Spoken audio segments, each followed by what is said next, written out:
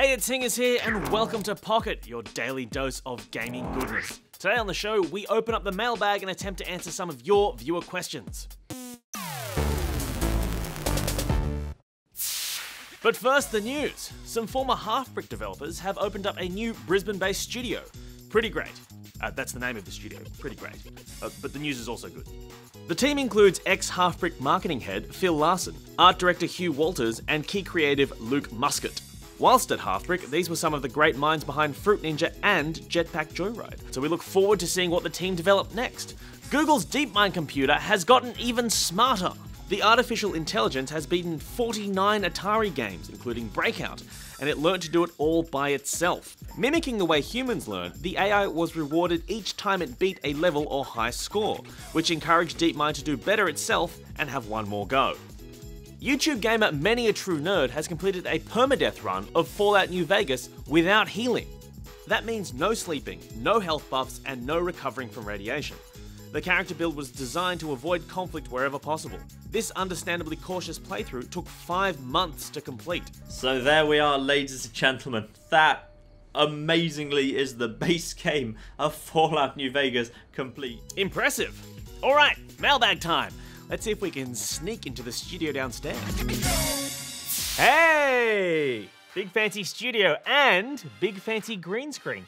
Our editor could literally put me anywhere. I could be in space, or I could be all floaty underwater, you know?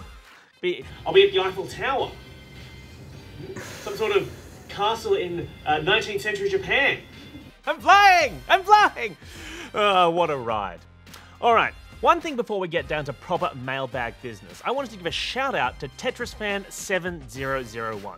Every day in our YouTube comments, she or he has been listing their favourite Pokemon, in order, one per episode. So here's an idea, Tetris fan.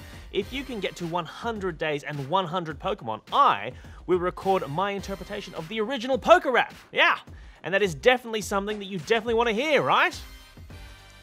Also, last week, Gary Chevalier noted the lack of Ned Kelly games, and in our research, we couldn't find any notable entries either. However, Twitter peep Colonica, a Melbourne-based game dev, showed us that she and her team have actually made a Ned Kelly shooter as part of the 7D FPS Game Jam back in 2013. There's a free mock level online if you want to check it out. Okay, on to this week's questions. First up, this one is from Declan Coyle. Is Pocket filmed in bulk in one day, or is it filmed every day over the course of a week? Well, Declan, we shoot Pocket every single day to try and make sure the information in the show is as up-to-date as possible. Sometimes we'll pre-record something. For example, on Monday night, we went to watch the live broadcast of the League of Legends Pro League, which we then featured in Tuesday's show. But for the most part, we shoot, edit, and upload the show on the same day. This next question is from Bob Noob. Can you review Monster Hunter 4 Ultimate? What a good hunting game!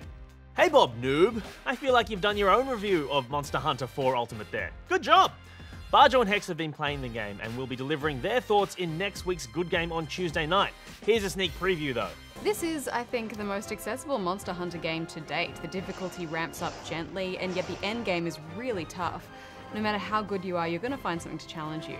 Above all, this is about the boss fights, and the monsters just have so much personality.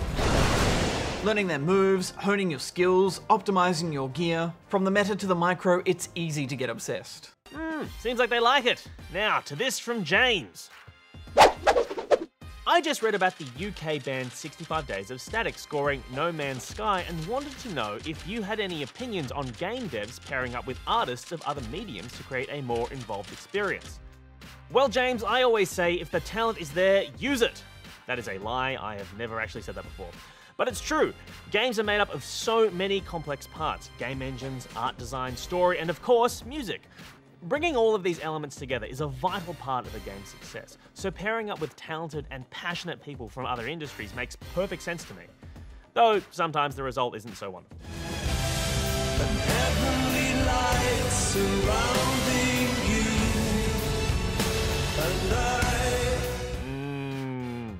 Time for one more question, I think. This one from Fractalad.